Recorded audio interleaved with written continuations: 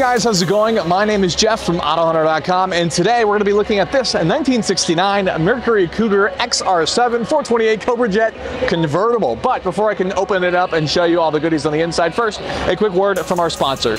Today's AutoHunter Cinema video is brought to you by Land Air Sea. Keep tabs on all your valuable assets from the palm of your hand. Remember, with Land Air Sea, theft is temporary. Visit landairSea.com to order your Land Air Sea GPS unit for your classic vehicle.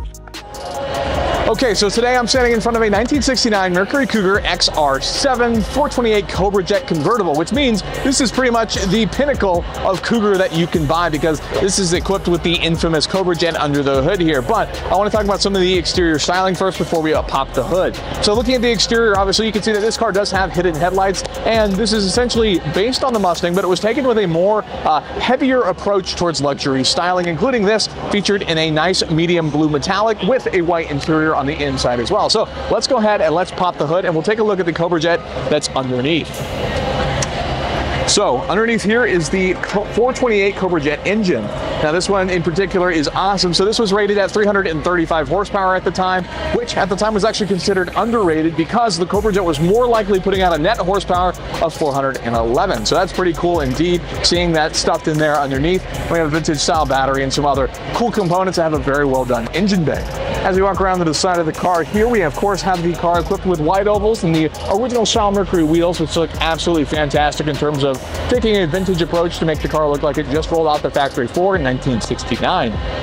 Moving on to the interior here, this car is a convertible, and white is a great way to make a statement in a car like this. And if you look in the center, of course, we have a Merc-O-Matic automatic transmission, which is just the C6 automatic transmission, which, like we mentioned, is often used in terms of racing or some of the higher performance engines, as it's a preference, being that it's a much less complex transmission, which can be great for taking on the drag strip if you chose to use the convertible in that space. But it's also great when you're just choosing to cruise the street.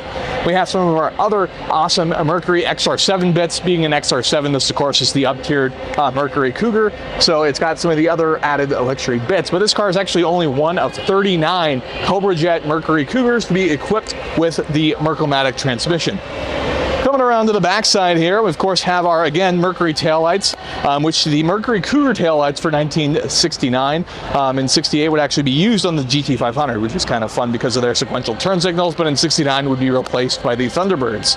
But back here we just have your sort of typical, nothing too special going on in the rear here. Just a quick look at a really cool car, including some of the XR7 options, which would actually come with wings, which was kind of cool, including this mid-century styling change. But very cool car indeed. Kind of cool having the rare usage of it when you're able to look at things like the Marti reports, which are still relevant for things like Mercury's. So with that, that's the end of the video. If you guys are interested in purchasing a collector vehicle for yourself, be sure to check out AutoHunter.com, which is our online auction, which has vehicles going live every single weekday. Now, if you could go ahead and throw a like on the video, we'd really appreciate it as it helps the channel out, and get subscribed as we release videos like this regularly. And with that, thank you so much for watching.